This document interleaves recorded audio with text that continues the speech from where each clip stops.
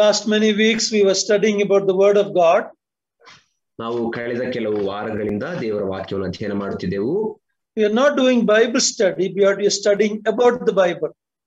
ನಾವು ಸತ್ಯವೇದ ಅಧ್ಯಯನವನ್ನು ಮಾಡುತ್ತಿಲ್ಲ, ಬದಲಾಗಿ ಸತ್ಯವೇದದ ಕುರಿತಾದ ಅಧ್ಯಯನವನ್ನು ಮಾಡುತ್ತಿದ್ದೇವೆ. We looked at what is the word of God. It is the revelation from God. It is the inerrant, inspired, authoritative word of God.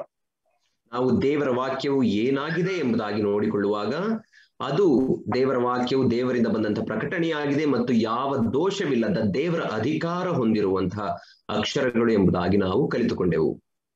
And we also last few weeks back looked at how to divide the word of God rightly. ನಾವು ಹಾಗೆ ಕೆಲವು ವಾರಗಳ ಹಿಂದೆ ದೇವರ ವಾಕ್ಯವನ್ನು ಸರಿಯಾಗಿ ವಿಭಾಗಿಸುವುದು ಹೇಗೆ ಎಂಬುದಾಗಿ ಕೂಡ ಕಲಿತುಕೊಂಡೆವು. 2 Timothy 2:15 we will read it. ನಾವು 2 ತಿಮೋಥಿ 2ನೇ ಅಧ್ಯಾಯ 15ನೇ ವಚನವನ್ನು ನಾವು ಓದಿಕೊಳ್ಳೋಣ. 2 ತಿಮೋಥಿ 2ನೇ ಅಧ್ಯಾಯ 15ನೇ ವಚನ.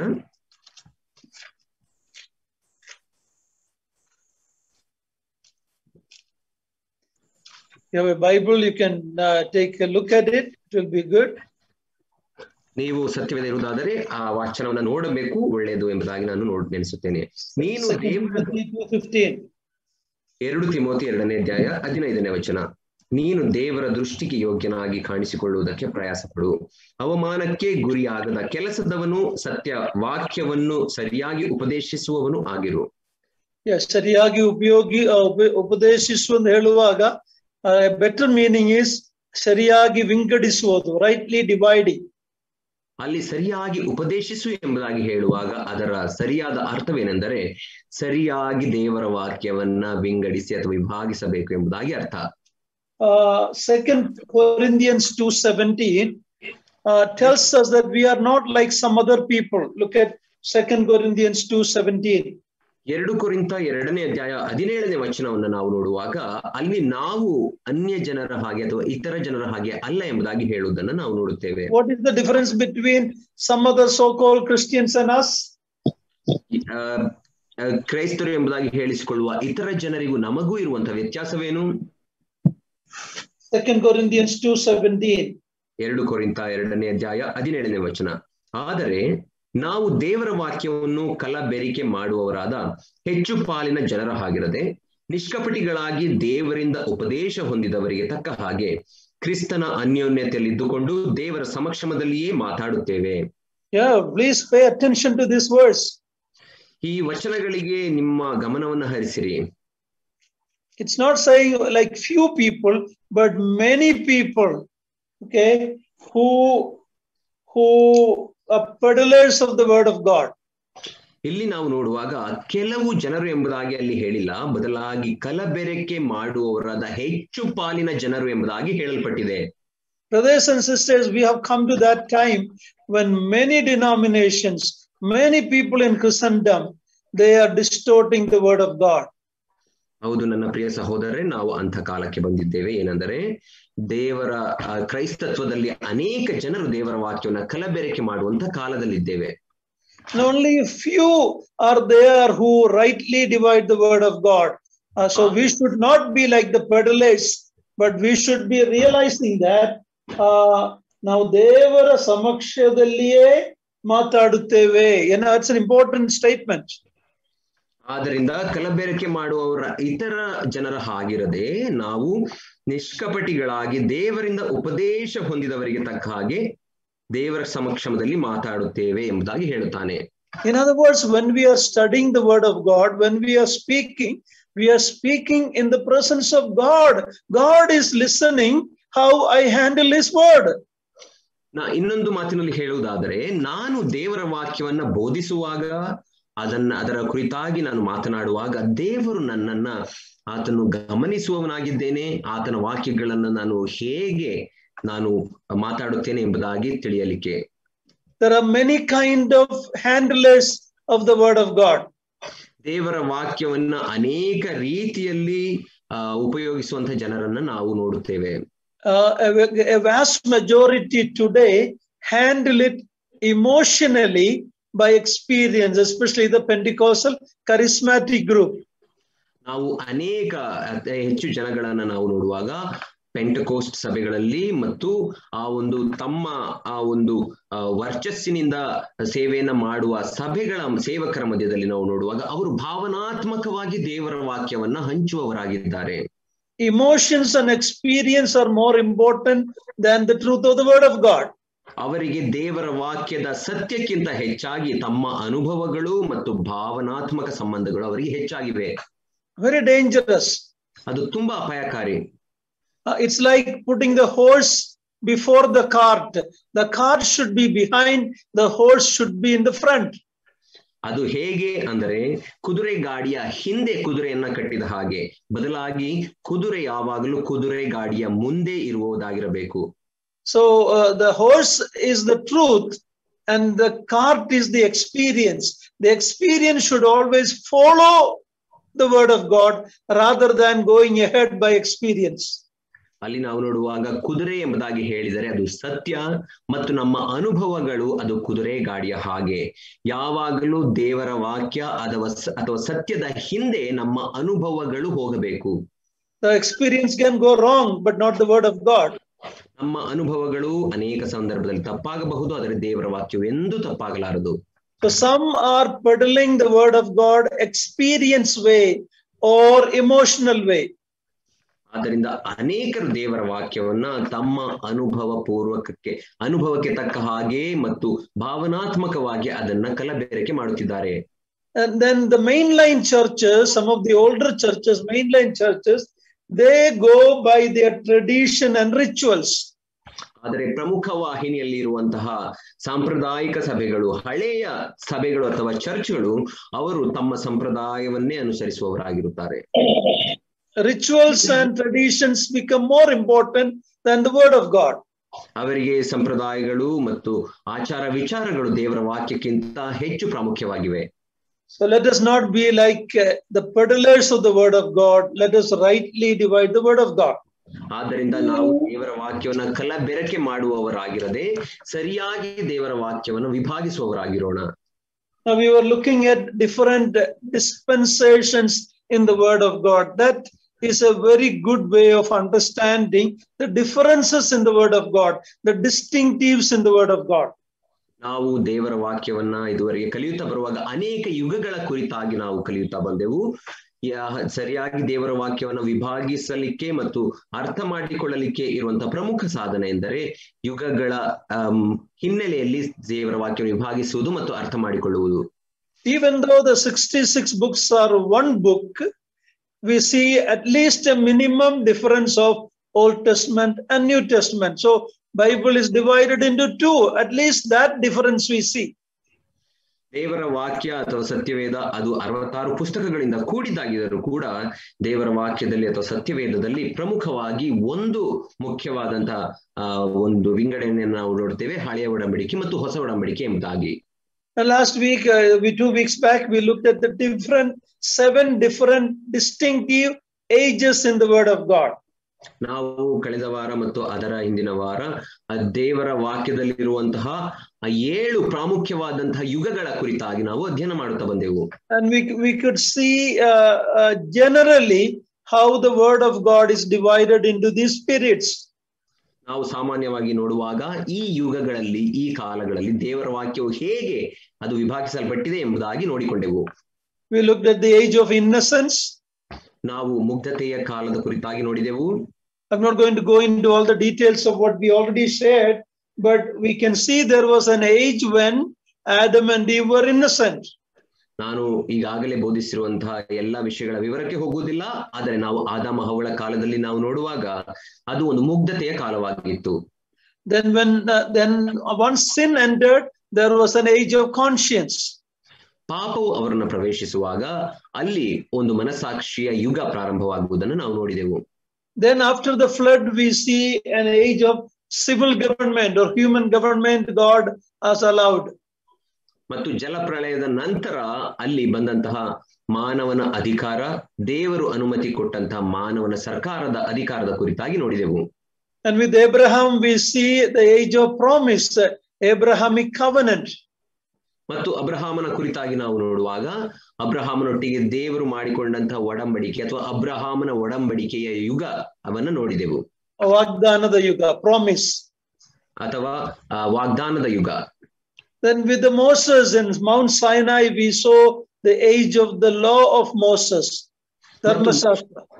ಮೋಶೆಯೊಟ್ಟಿಗೆ ಆ ಸೀನಾಯಿ ಬೆಟ್ಟದ ಮೇಲೆ ನಾವು ನೋಡುವಾಗ ದೇವರಿಂದ ಕೊಡಲ್ಪಟ್ಟಂತಹ ಧರ್ಮಶಾಸ್ತ್ರವನ್ನು ನಾವು ನೋಡುತ್ತೇವೆ. ಅದು ಧರ್ಮಶಾಸ್ತ್ರದ ಯುಗ ಎಂಬುದಾಗಿ ನಾವು ಕರೆಯುವೆವು. Then in Acts 2 we see how the age of grace started, the church age. ಮತ್ತು ಅಪೊಸ್ತಲರ ಕೃತಿ 2ನೇ ಅಧ್ಯಾಯದಲ್ಲಿ ನೋಡುವಾಗ ಸಭಾಯುಗವು ಪ್ರಾರಂಭವಾಯಿತು. And with a small intermission of 7 years there is another age to come, which is the kingdom age or the millennium age. ಮತ್ತು ಕೆಲವು ವರ್ಷಗಳ ವಿರಾಮದ ನಂತರ ನಾವು ನೋಡುವಾಗ ಮುಂದೆ ಆ ಒಂದು ದೇವರ ರಾಜ್ಯದ ಅಥವಾ ಕರ್ತನ ರಾಜ್ಯ ಅಥವಾ 1,000 ವರ್ಷಗಳ ಆಳ್ವಿಕೆಯ ಕಾಲ ಬರುವುದನ್ನು ನಾವು ನೋಡುತ್ತೇವೆ. Now the Bible doesn't tell us that these were the ages, but it's a good study to see these divisions, which will help us to understand the word of God much better. ದೇವರ ವಾಕ್ಯವು ಇಂಥ ಯುಗಗಳಿದ್ದವು ಎಂಬುದಾಗಿ ಎಲ್ಲಿಯೂ ಕೂಡ ಸ್ಪಷ್ಟವಾಗಿ ಹೇಳುವುದಿಲ್ಲ. ಆದರೆ ದೇವರ ವಾಕ್ಯವನ್ನು ನಾವು ಕೂಲಂಕುಷವಾಗಿ ಅಧ್ಯಯನ ಮಾಡುವಾಗ ಈ ಯುಗಗಳು ಇವೆ ಎಂಬುದಾಗಿ ನಾವು ಕಲಿತುಕೊಳ್ಳುತ್ತೇವೆ. So you need hard work to study the word of God. ಆದ್ದರಿಂದ ದೇವರ ವಾಕ್ಯವನ್ನು ಅಧ್ಯಯನ ಮಾಡಲಿಕ್ಕೆ ನೀವು ಕಠಿಣ ಪರಿಶ್ರಮ ಪಡಬೇಕು. So when we interpret the Bible, we see in different time periods God dealing with men in different ways. ನಾವು ದೇವರ ವಾಕ್ಯವನ್ನ ಅರ್ಥ ಮಾಡಿಕೊಳ್ಳುವಾಗ ಅಥವಾ ಅರ್ಥ ವಿವರಣೆ ಮಾಡುವಾಗ ದೇವರು ಬೇರೆ ಬೇರೆ ಕಾಲಗಳಲ್ಲಿ ಆಗಿನ ಜನರೊಟ್ಟಿಗೆ ಬೇರೆ ಬೇರೆ ವಿಧದಲ್ಲಿ ಆತನು ವ್ಯವಹರಿಸಿದ್ದನ್ನ ನೋಡುತ್ತೇವೆ. But in doing that, we should never misunderstand that salvation was by different way. That's not the truth. ಆದರೆ ಅದನ್ನ ನಾವು ಅರ್ಥ ಮಾಡಿಕೊಳ್ಳುವಾಗ ರಕ್ಷಣೆಯು ಅದು ಅನೇಕ ಕಾರ್ಯಗಳನ್ನ ಅಥವಾ ನಮ್ಮ ಕರ್ಮಗಳಿಂದ ಸಿಗುವಂತದ್ದು ಎಂಬುದಾಗಿ ತಪ್ಪಾಗಿ ಅರ್ಥ ಮಾಡಿಕೊಳ್ಳಬಾರದು. Salvation for a sinful man is always by the grace of God through faith in God, whether it is Old Testament or New Testament. ಆದರೆ ಪಾಪಿಯಾದ ಮನುಷ್ಯನಿಗೆ ಹಳೆಯ ಒಡಂಬಡಿಕೆಯಲ್ಲಾಗಲಿ ಹೊಸ ಒಡಂಬಡಿಕೆಯಲ್ಲಾಗಲಿ ನಾವು ನೋಡುವಾಗ ರಕ್ಷಣೆ ಸಿಗುವಂತದ್ದು ಅದು ಆತನು ನಂಬಿಕೆ ಇಡುವುದರ ಮೂಲಕ ದೇವರ ಕೃಪೆಯಿಂದಲೇ ರಕ್ಷಣೆ ಸಿಕ್ಕುವಂತದ್ದಾಗಿದೆ. But in different dispensation, God was dealing with men in different ways. ಆದರೆ ಬೇರೆ ಬೇರೆ ಯುಗಗಳಲ್ಲಿ ದೇವರು ಜನರೊಟ್ಟಿಗೆ ಬೇರೆ ಬೇರೆ ರೀತಿಯಲ್ಲಿ ವ್ಯವಹರಿಸುತ್ತಿದ್ದನು. We can call it different administration of God. ನಾವು ಈ ರೀತಿಯೂ ಹೇಳಬಹುದು, ದೇವರ ವಿವಿಧವಾದಂತಹ ಅಧಿಕಾರಗಳು ಎಂಬುದಾಗಿ ನಾವು ನೆನೆಸಬಹುದು. ಆಡಳಿತ ಎಂಬುದಾಗಿ ಕರೆಯಬಹುದು. To understand this dispensational dealings of God, you and I have to interpret Bible literally in its historic context. Then only you will be able to come to this conclusion.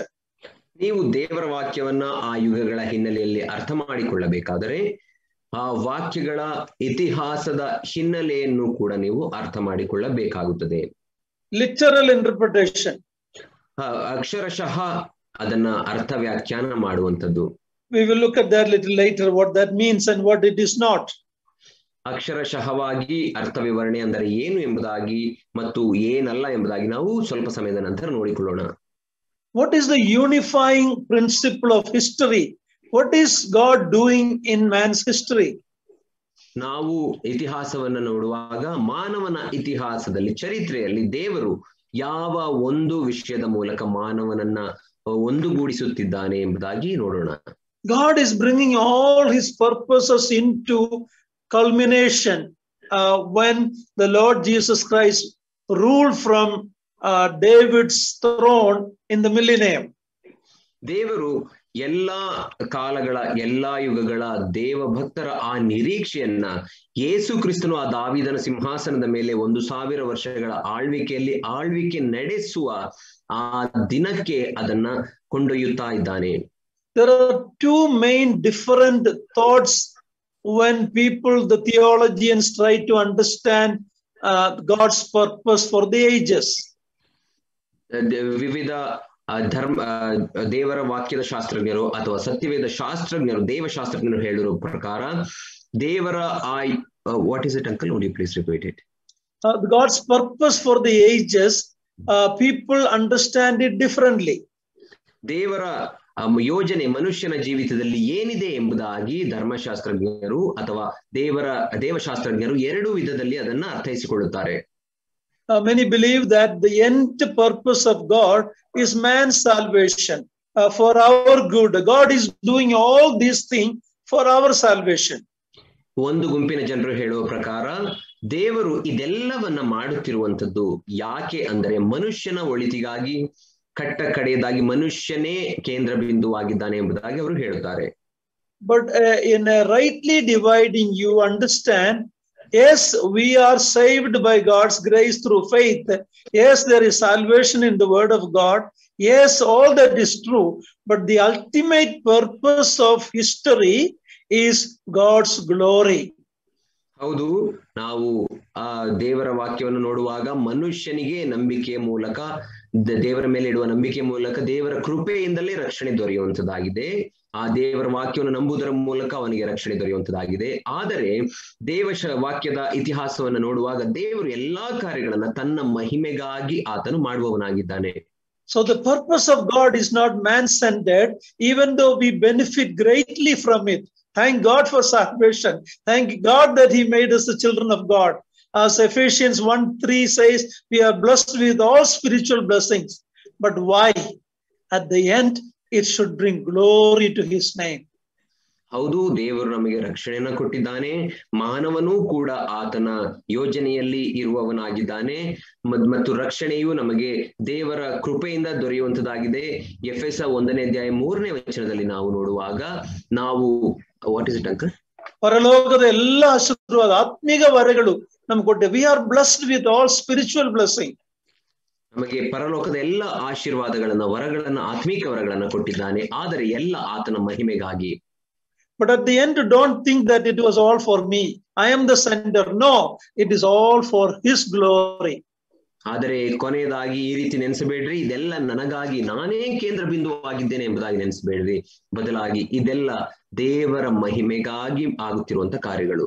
So we are looking at the different ages and how we understand this. Let's read Ephesians chapter 3 verse 6. ಹೌದು, ಈ ಎಲ್ಲಾ ವಾಕ್ಯಗಳನ್ನು ನಾವು ಅರ್ಥ ಮಾಡಿಕೊಳ್ಳುವಾಗ ಎಫೆಸ 3:6 ನಾವು ಓದಿಕೊಳ್ಳೋಣ. Ephesians 3:6. ಎಫೆಸ 3:6 ಅದು ಯಾವುದೆಂದರೆ, ಅನ್ಯ ಜನರು ಸ್ವಾರ್ಥ ಮೂಲಕ ಕ್ರಿಸ್ತ ಯೇಸುವಿನಲ್ಲಿರುವವರಾಗಿ ಯಹೂದ್ಯರೊಂದಿಗೆ ಬಾಧ್ಯರು, ಒಂದೇ ದೇಹದೊಳಗಣ ಅಂಗಗಳು, ಉಂಟಾದ ವಾಗ್ದಾನದಲ್ಲಿ ಪಾಲುಗಾರರು ಆಗಿದ್ದಾರೆಂಬುದೇ.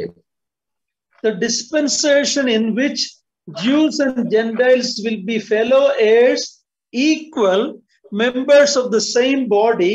That's what Paul is writing here. ಪೌಲನು ಇಲ್ಲಿ ಬರೆಯುತ್ತಿರುವುದು ಏನೆಂದರೆ, ಅಬ್ರಹಾಮನ ವಾಗ್ದಾನದಲ್ಲಿ ಅನ್ಯ ಜನರೂ ಕೂಡ ಸಮಭಾಗಿಗಳು, ಅವರಿಗೂ ಸಮಪಾಲಿದೆ ಮತ್ತು ಆತನ ಆ ಒಂದು ದೇಹದ ಅಂಗಗಳು, ದೇಹದಲ್ಲಿಯೂ members in the body of Christ. ಕ್ರಿಸ್ತನ ದೇಹದಲ್ಲಿಯೂ ಕೂಡ ನಾವು ಒಂದೇ ಅಂಗವಾಗಿದ್ದೇವೆ ಅಬ್ರಹಾಮನೊಟ್ಟಿಗೆ ಎಂಬುದಾಗಿ ಇಲ್ಲಿ ಅಪೊಸ್ತಲನ ಪೌಲನು ಹೇಳುತ್ತಿದ್ದಾನೆ. That's the age that we are living in. ನಾವು ಜೀವಿಸುತ್ತಾ ಇರುವಂತದ್ದು ಅದೇ ಯುಗದಲ್ಲಿ. But that means there was a time when they were not equal. ಅದರ ಅರ್ಥ ಏನೆಂದರೆ, ಒಂದು ಕಾಲವಿತ್ತು, ಆ ಕಾಲದಲ್ಲಿ ಅನ್ಯ ಜನರು ಅಬ್ರಹಾಮನೊಟ್ಟಿಗೆ ಸಮಭಾಗಿಗಳಾಗಿರದ ಕಾಲವಿತ್ತು. So that is the Old Testament dispensation when we were not equal. ಅದು ಹಳೆಯ ಒಡಂಬಡಿಕೆಯ ಯುಗದಲ್ಲಿ ಇದ್ದಂಥದ್ದು, ಅಲ್ಲಿ ನಾವು ಅಬ್ರಹಾಮನೊಟ್ಟಿಗೆ ಒಂದಾಗಿರಲಿಲ್ಲ. So there we see a difference. ಅಲ್ಲಿ ನಾವು ವ್ಯತ್ಯಾಸವನ್ನು ನೋಡುತ್ತೇವೆ. Now look at Ephesians 1 verse 10. ನಾವು ಎಫೆಸದವರಿಗೆ ಬರೆದ ಪತ್ರಿಕೆ 1:10 ಓದಿಕೊಳ್ಳೋಣ. ತಾನು ಕಾಲವು ಪರಿಪೂರ್ಣವಾದಾಗ ನಿರ್ವಹಿಸಬೇಕಾದ ಒಂದು ಕೃಪೆಯುಳ್ಳ ಸಂಕಲ್ಪವನ್ನು ಆತನು ಕ್ರಿಸ್ತನಲ್ಲಿ ಮೊದಲೇ ನಿಷ್ಕರ್ಷೆ ಮಾಡಿಕೊಂಡಿದ್ದನು. ಅದೇನೆಂದರೆ, ಭೂಪರಲೋಕಗಳಲ್ಲಿರುವ ಸಮಸ್ತವನ್ನು ಕ್ರಿಸ್ತನಲ್ಲಿ ಒಂದಾಗಿ ಕೂಡಿಸಬೇಕೆಂಬುದೇ. ಕ್ರಿಸ್ತನಲ್ಲಿಯೇ ಸಮಸ್ತವು ಒಂದಾಗುವುದು. Now here it talks about a time when God will sum up everything in Christ. ನಾವು ಈ ವಚನ ಭಾಗದಲ್ಲಿ ನಾವು ನೋಡುವಾಗ ದೇವರು ಕ್ರಿಸ್ತನಲ್ಲಿ ಎಲ್ಲಾ ಕಾರ್ಯಗಳನ್ನ ಒಂದುಗೂಡಿಸುವವನಾಗಿದ್ದಾನೆ ಎಂದು ನೋಡುತ್ತೇವೆ. This is actually an age of eschatological, means what is going to happen. That is the millennium. This is not talking about eternity. This is talking about millennium. ಇದು ಮಾತನಾಡುತ್ತಿರುವಂತದ್ದು ಅಂತ್ಯಕಾಲದ ವಿಷಯವಾದ ಪ್ರವಾದನೆ. ಅಂದರೆ ಒಂದು 1000 ವರ್ಷದ ಆಳ್ವಿಕೆಯ ಕಾಲದಲ್ಲಿ ಏನು ಸಂಭವಿಸುತ್ತದೆ ಎಂಬುದಾಗಿ ಮಾತನಾಡುತ್ತಿದೆ. ಅದು ನಿತ್ಯತ್ವದ ಕುರಿತಾಗಿ ಮಾತನಾಡುತ್ತಿಲ್ಲ. Ephesians chapter 3 verse 2 and 9. ಎಫೆಸದವರಿಗೆ ಬರೆದ ಪತ್ರಿಕೆ 2ನೇ ಅಧ್ಯಾಯ 9ನೇ ವಚನ. Chapter 3 verse 2 and 9. 3ನೇ ಅಧ್ಯಾಯ 2 ಮತ್ತು 9ನೇ ವಚನ. ನಿಮಗೋಸ್ಕರ ನಿರ್ವಹಿಸುವುದಕ್ಕಾಗಿ ದೇವರು ನನಗೆ ಕೃಪೆಯಾಗಿ ಕೊಟ್ಟ ಕೆಲಸವನ್ನು ಇದುವರೆಗೆ ಗುಪ್ತವಾಗಿದ್ದ ಒಂದು ಸಂಗತಿ ದೈವ ಪ್ರಕಟಣೆಯಿಂದ ನನಗೆ ತಿಳಿಸಲ್ಪಟ್ಟಿತೆಂಬುದನ್ನು ನೀವು ಕೇಳಿದ್ದೀರಲ್ಲ.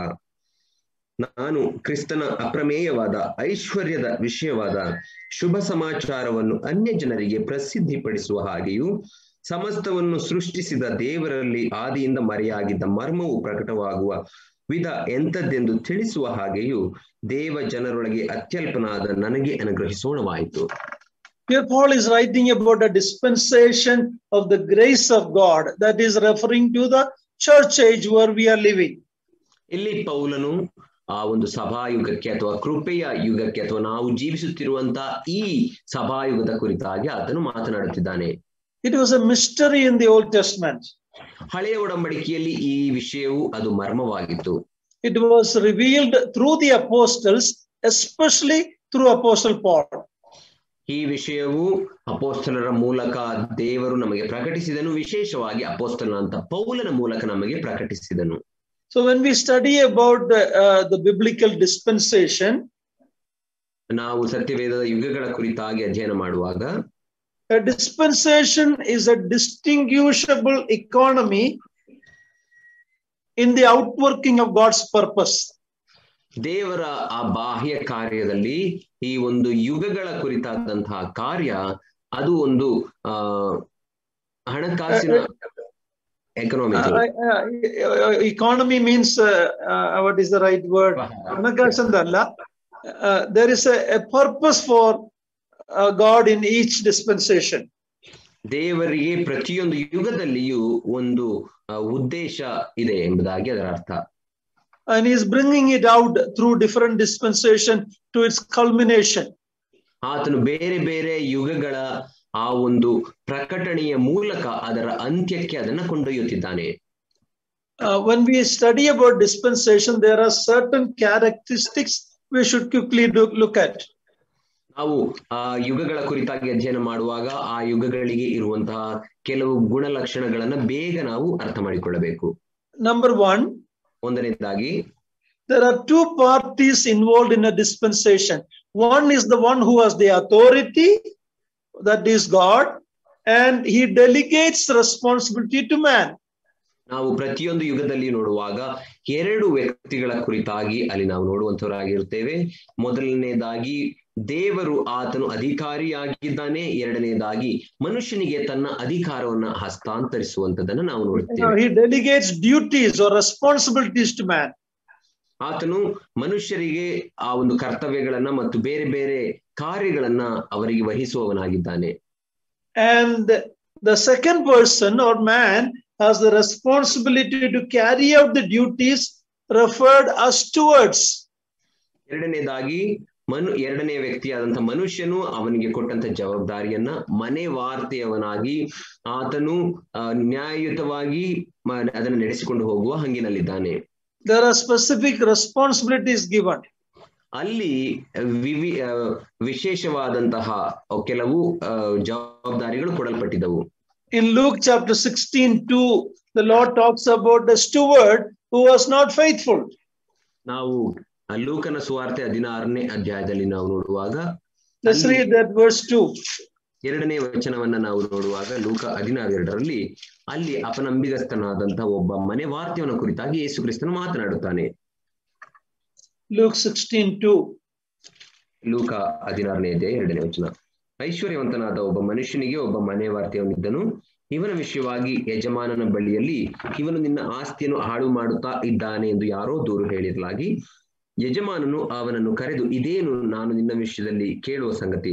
ನಿನ್ನ ಮನೆವಾರ್ತೆಯ ಲೆಕ್ಕವನ್ನು ಒಪ್ಪಿಸು, ನೀನು ಇನ್ನು ಮನೆವಾರ್ತೆಯವನಾಗಿರುವುದಕ್ಕಾಗುವುದಿಲ್ಲ ಎಂದು ಹೇಳಿದನು.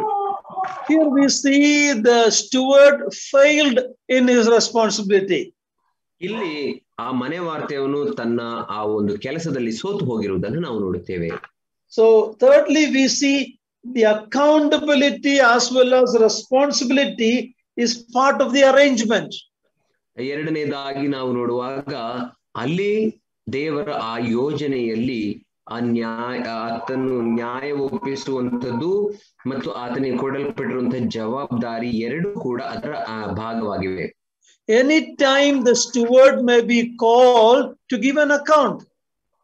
ಯಾವ ಸಂದರ್ಭದಲ್ಲಿ ಆದರೂ ಮನೆವಾರ್ತೆಯವನಿಗೆ ದೇವರು ಲೆಕ್ಕವನ್ನ ಕೇಳಲಿಕ್ಕೆ ಕರೆಯಬಹುದು. Fourthly, we see a change may be made if unfaithfulness is found with the steward. ನಾಲ್ಕನೇದಾಗಿ ನಾವು ನೋಡುವಾಗ ಆ ಮನೆವಾರ್ತೆಯವನು ಒಂದು ವೇಳೆ ಆತನು ಅಪನಂಬಿಗಸ್ತನಾಗಿ ಕಾಣಿಸಿಕೊಳ್ಳುವಾಗ ದೇವರು ಅವನ ಪರಿಸ್ಥಿತಿಯನ್ನು ಬದಲಾಯಿಸುವವನಾಗಿದ್ದಾನೆ. There will be a change in God's governmental relationship with man if he is unfaithful. ಒಂದು ವೇಳೆ ಮನುಷ್ಯನು ಆತನು ಅಪನಂಬಿಗಸ್ತನಾಗಿರುವುದಾದರೆ ದೇವರು ಅವನಿಗೆ ಕೊಟ್ಟಂತ ಅಧಿಕಾರ ಕುರಿತಾಗಿ ಆತನು ಬೇರೆ ವಿಧದಲ್ಲಿ ವ್ಯವಹರಿಸುವವನಾಗಿರುತ್ತಾನೆ. God's governmental relationship with man changed from age to age. ದೇವರ ಆ ಒಂದು ಅಧಿಕಾರದ ಸಂಬಂಧ ಮನುಷ್ಯನೊಟ್ಟಿಗೆ ಯುಗಗಳಲ್ಲಿ ಬೇರೆ ಬೇರೆ ವಿಧದಲ್ಲಿ ಬದಲಾಗುವುದನ್ನು ನಾವು ನೋಡುತ್ತೇವೆ. For example, before man fell into sin, ಉದಾಹರಣೆಗೆ ಮನುಷ್ಯನು ಪಾಪಕ್ಕೆ ಬೀಳುವುದಕ್ಕಿಂತ ಮುಂಚೆ God's relationship with Adam was direct. God used to come down to the garden and commune with him. There was direct relation. ದೇವರ ಸಂಬಂಧ ಆದಾಮನೊಟ್ಟಿಗೆ ಅದು ನೇರವಾಗಿತ್ತು. ದೇವರು ಮೇಲಿಂದ ಇಳಿದು ಆ ಏದೇನ್ ವನಕ್ಕೆ ಬಂದು ನೇರವಾಗಿ ಆತನೊಟ್ಟಿಗೆ ಸಂಭಾಷಿಸುವವನಾಗಿದ್ದನು. But after the fall and later we see it was through various agents. ಆದರೆ ಆತನು ಬಿದ್ದು ಹೋಗುವಾಗ ಪಾಪವು ಮನುಷ್ಯನನ್ನು ಪ್ರವೇಶಿಸುವಾಗ ದೇವರು ನಾನಾ ವಿಧವಾದಂತಹ ಮಧ್ಯವರ್ತಿಗಳ ಮೂಲಕ ಮಾನವನೊಟ್ಟಿಗೆ ವ್ಯವಹರಿಸುವುದನ್ನು ನಾವು ನೋಡುತ್ತೇವೆ. For example, under the law it was through Moses. ಉದಾಹರಣೆಗೆ ಧರ್ಮಶಾಸ್ತ್ರದ ಕಾಲದಲ್ಲಿ ಮೋಶೆಯ ಮಧ್ಯವರ್ತಿಕೆಯಿಂದ ದೇವರು ಮನುಷ್ಯನೊಟ್ಟಿಗೆ ವ್ಯವಹರಿಸುತ್ತಿದ್ದನು. We saw there was a change in man's responsibility. ನಾವು ಮನುಷ್ಯನ ಆ ಒಂದು ಜವಾಬ್ದಾರಿ ದೇವರು ಬದಲಾಯಿಸಿದ್ದನ್ನು ಅಲ್ಲಿ ನೋಡಿದೆವು. In Genesis 2:15, man was made and placed in a garden to till it. ನಾವು ಆದಿಕಾಂಡ 2ನೇ ಅಧ್ಯಾಯ 17ನೇ ವಚನದಲ್ಲಿ ನೋಡುವಾಗ ದೇವರು 15ನೇ ವಚನವನ್ನು ನಾವು ನೋಡುವಾಗ ಅಲ್ಲಿ ದೇವರು ಮನುಷ್ಯನ ಜವಾಬ್ದಾರಿಯನ್ನ ಬದಲಾಯಿಸುವವನಾಗಿ ಆ ಒಂದು ಏದೇನು ವನವನ್ನ ಉಳುವುದಕ್ಕೆ ವ್ಯವಸಾಯ ಮಾಡುವುದಕ್ಕೆ ಹೇಳುವುದನ್ನ ನೋಡುತ್ತೇವೆ. That must have been a beautiful work that God given before sin entered. ಆ ಪಾಪವು ಪ್ರವೇಶಿಸುವುದಕ್ಕಿಂತ ಮುಂಚೆ ವ್ಯವಸಾಯ ಮಾಡುವಂಥದ್ದು ಏದೇನು ವನವನ್ನು ಅದು ಸುಂದರವಾದಂತ ಕಾರ್ಯವಾಗಿತ್ತು. But when you come to chapter 3:19, after the fall, that beautiful work has become a labor with sweat. ಆದರೆ ಪಾಪವು ಮನುಷ್ಯನನ್ನು ಪ್ರವೇಶಿಸುವಾಗ ನಾವು ಆದಿಕಾಂಡ 3ನೇ ಅಧ್ಯಾಯ 19ನೇ ವಚನದಿಂದ ಮುಂದಕ್ಕೆ ನೋಡುವಾಗ ಆ ಒಂದು ವ್ಯವಸಾಯದ ಕೆಲಸ ಅದು ಕಠಿಣ ಪರಿಶ್ರಮ ಪಡುವ ಕೆಲಸವಾಗಿ ಮಾರ್ಪಟ್ಟದನ್ನು ನೋಡುತ್ತೇವೆ. And you will earn your bread through sweat. ನೀನು ನಿನ್ನ ಆಹಾರವನ್ನ ಬೆವರು ಸುರಿಸಿ ಸಂಪಾದಿಸುತ್ತಿ ಎಂಬುದಾಗಿ ದೇವರು ಹೇಳುತ್ತಾನೆ. So we see a change in the responsibility. ದೇವರು ಮನುಷ್ಯನ ಜವಾಬ್ದಾರಿಯನ್ನ ಬದಲಾಯಿಸುವುದನ್ನು ಅಲ್ಲಿ ನೋಡುತ್ತೇವೆ. And we understand these ages as we understand the progressive revelation of the word of God. ನಾವು ಈ ಯುಗಗಳನ್ನ ಸರಿಯಾಗಿ ಅರ್ಥ ಮಾಡಿಕೊಳ್ಳುವುದು ಯಾವಾಗ ಅಂದರೆ ದೇವರ ಹಂತ ಹಂತವಾದಂತಹ ಪ್ರಕಟಣೆಯ ಮೂಲಕ ನಾವು ಈ ಯುಗಗಳ ಕುರಿತಾಗಿ ಸರಿಯಾಗಿ ಅರ್ಥ ಮಾಡಿಕೊಳ್ಳುತ್ತೇವೆ. Another aspect we see, every dispensation contains some test for man. ಇನ್ನೊಂದು ಆಯಾಮವನ್ನು ನಾವು ನೋಡಿದೆವು. ಅದೇನೆಂದರೆ ಪ್ರತಿಯೊಂದು ಯುಗದಲ್ಲಿಯೂ ದೇವರು ಮನುಷ್ಯನಿಗೆ ಒಂದು ಪರೀಕ್ಷೆಯನ್ನ ಇಟ್ಟಿದ್ದನು. But in most dispensation or all of it, it ended in a failure or judgment. ಆದರೆ ಎಲ್ಲಾ ಯುಗಗಳಲ್ಲಿಯೂ ಕೂಡ ಮಾನವನು ಸೋತು ಹೋಗುವವನಾದನು ಮತ್ತು ಅದರ ಅಂತ್ಯ ನ್ಯಾಯ ತೀರ್ಪಿನಿಂದ ಅಂತ್ಯವಾಯಿತು. When we look at the last dispensation, the millennial kingdom also, ನಾವು ಆ ಕಡೆಯ ಯುಗದ ಕುರಿತಾಗಿ ಅಥವಾ 1000 ವರ್ಷದ ಆಳ್ವಿಕೆ ಯುಗದ ಕುರಿತಾಗಿಯೂ ನಾವು ನೋಡಿಕೊಳ್ಳುವಾಗ, it is probably one of the best age of man's history when the Lord Jesus Christ will himself personally rule this world. ಬಹುಶಃ ಮಾನವನ ಚರಿತ್ರೆಯಲ್ಲಿಯೇ ಅತ್ಯಂತ ಉತ್ತಮವಾದಂತ ಸಮಯ ಅದಾಗಿದೆ. ಯಾಕಂದರೆ ಕರ್ತನು ತಾನೇ ವ್ಯಕ್ತಿ ಕಾರ್ಯ ನಡೆಸುವವನಾಗಿರುತ್ತಾನೆ. But was it a perfect age? ಆದರೆ ಅದು ಕೂಡ ಪರಿಪೂರ್ಣವಾದಂತಹ ಅಥವಾ ಉತ್ತಮವಾದಂತಹ ಯುಗವಾಗಿತ್ತ? At the end of that, if you read Revelation 20, we see at the end of that millennium there will be rebellion and judgment. ಆದರೆ ಆ ಪ್ರಕಟಣೆ 20ನೇ ಅಧ್ಯಾಯದಲ್ಲಿ ನಾವು ನೋಡುವಾಗ ಆ 1000 ವರ್ಷದ ಆಳ್ವಿಕೆಯ ಯುಗದ ಅಂತ್ಯದಲ್ಲಿಯೂ ಕೂಡ ಮಾನವನು ದೇವರಿಗೆ ತಿರುಗಿ ಬಿದ್ದು ನಾಶವಾಗುವುದರ ಕುರಿತಾಗಿ ನೋಡುತ್ತೇವೆ. See, there's a big lesson for you and I there. ನನಗೂ ನಿಮಗೂ ಆ ಒಂದು ಕಾಲದಲ್ಲಿ ಕಲಿಯಬೇಕಾದ ಪಾಠಗಳಿವೆ. If you read Isaiah 32:1, ನೀವು ಯೆಶಾಯ 32ನೇ ಅಧ್ಯಾಯ 1ನೇ ವಚನವನ್ನ ಅಧ್ಯಯನ ಮಾಡುವಾಗ, the millennial kingdom age, when Jesus rule, he will rule in righteousness. Look at that. ನಾವು ಅಲ್ಲಿ ನೋಡುವಾಗ ಯೇಸು ಕ್ರಿಸ್ತನ ಆ 1000 ವರ್ಷದ ಆಳ್ವಿಕೆಯ ಕಾಲವನ್ನ ಆತನು ನೀತಿಯುಳ್ಳ ನ್ಯಾಯಾಧಿಪತಿಯಾಗಿ ನಡೆಸುತ್ತಾನೆ ಎಂಬುದಾಗಿ ಅಲ್ಲಿ ನಾವು ನೋಡುತ್ತೇವೆ. He will rule with righteousness. ಆತನು ನೀತಿಯಿಂದ ಆ ಕಾಲವನ್ನ ಆಳುವವನಾಗಿದ್ದಾನೆ. Look at Isaiah 11:4. ಯೆಶಾಯ 11ನೇ ಅಧ್ಯಾಯ 4ನೇ ವಚನವನ್ನ ನೋಡಿಕೊಳ್ಳೋಣ.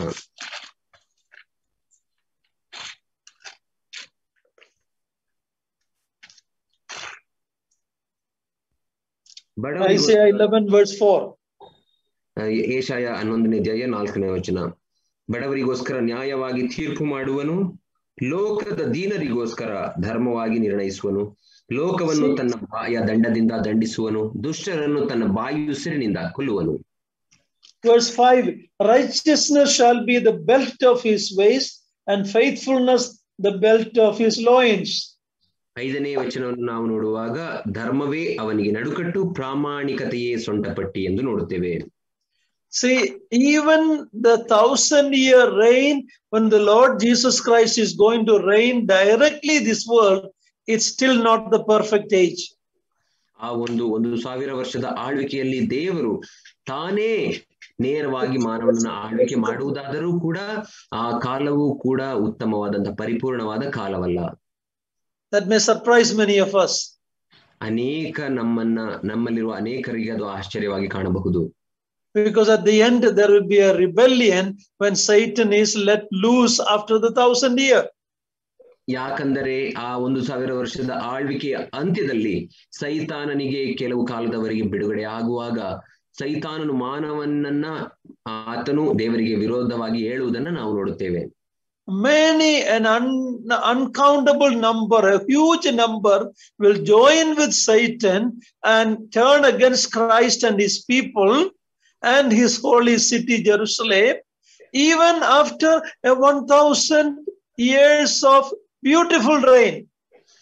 ಅಸಂಖ್ಯವಾದಂತಹ ಜನರು ಆ ಸಂದರ್ಭದಲ್ಲಿ ಸೈತಾನನಿಂದ ಮರಳುಗೊಳಿಸಲ್ಪಟ್ಟು ಸೈತಾನನ ಪಕ್ಷವನ್ನ ಸೇರಿಕೊಂಡವರಾಗಿ ದೇವರಿಗೂ ಆತನ ಪರಿಶುದ್ಧ ಪಟ್ಟಣವಾದ ಯೆರೂಸಲೇಮಿಗೂ ದೇವ ಜನರಿಗೂ ವಿರೋಧವಾಗಿ ಬರುವುದನ್ನು ನಾವು ನೋಡುತ್ತೇವೆ. 1 ವರ್ಷಗಳ ಕಾಲದ ಆಳ್ವಿಕೆಯ ಯೇಸು ಕ್ರಿಸ್ತನ ಆಳ್ವಿಕೆಯ ಅಂತ್ಯದಲ್ಲಿ. What is the longest man ever lived? ಮನುಷ್ಯನು ಅತ್ಯಂತ ಹೆಚ್ಚಾಗಿ ದೀರ್ಘಾವಧಿಯಲ್ಲಿ ಜೀವಿಸಿದಂತ ಕಾಲ ಯಾವುದು? Well, in the early patriarchs' time, we know Methuselah lived, I think, 969 years. ನಾವು ಹಳೆಯ ಒಡಂಬಡಿಕೆಯಲ್ಲಿ ನಾವು ನೋಡುವಾಗ ನಮ್ಮ ಹಳೆಯ ಒಡಂಬಡಿಕೆಯ ಪೂರ್ವಜರಲ್ಲಿ ಮೆತುಶಲೇಹನು ಆತನು 969 ವರ್ಷ ಬದುಕಿದ್ದನ್ನ ನಾವು ನೋಡುತ್ತೇವೆ. That's the longest man ever lived. ಭೂಮಿಯ ಮೇಲೆ ಬದುಕಿದಂತಹ ದೀರ್ಘಾವಧಿಯ ವ್ಯಕ್ತಿ ಅಂದರೆ ಆತನೇ. No king ever ruled that long. ಯಾವ ರಾಜನೂ ಕೂಡ ಅಷ್ಟು ಉದ್ದನೆಯ ಕಾಲದಲ್ಲಿ ಅಧಿಕಾರವನ್ನು ನಡೆಸಲಿಲ್ಲ. David only ruled for 40 years in Israel. ದಾವೀದನು ಇಸ್ರಾಯೇಲಿನಲ್ಲಿ ಕೇವಲ 40 ವರ್ಷ ಆಳ್ವಿಕೆಯನ್ನು ನಡೆಸಿದನು. But the Lord Jesus Christ will rule for 1000 years, more than any man, any king, any president, any sheikh, anybody ever ruled this world. He will rule, and he will rule in righteousness. ಆದರೆ ನಮ್ಮ ಕರ್ತನಾಂತ ಯೇಸು ಕ್ರಿಸ್ತನನ್ನು ನೋಡುವಾಗ ಯಾವ ಮನುಷ್ಯನಾಗಲಿ, ಯಾವ ರಾಜನಾಗಲಿ, ಯಾವ ಶೇಖ್ ಆಗಲಿ, ಯಾವ ಅಧಿಕಾರಿ ಆಗಲಿ ಆಳ್ವಿಕೆ ಮಾಡದಷ್ಟು ದೀರ್ಘಾವಧಿಯಲ್ಲಿ ಆತನು ಆಳ್ವಿಕೆ ಮಾಡುತ್ತಾನೆ 1000 ವರ್ಷಗಳ ಕಾಲ. ಮತ್ತು ಆತನ ಆಳ್ವಿಕೆ ಒಂದು ನೀತಿಯುಳ್ಳಂತ ಮತ್ತು ನೀತಿಯಿಂದ ನಡೆಯುವ ಆಳ್ವಿಕೆ ಆಗಿರುತ್ತದೆ. But at the end of that, man's heart is not changed.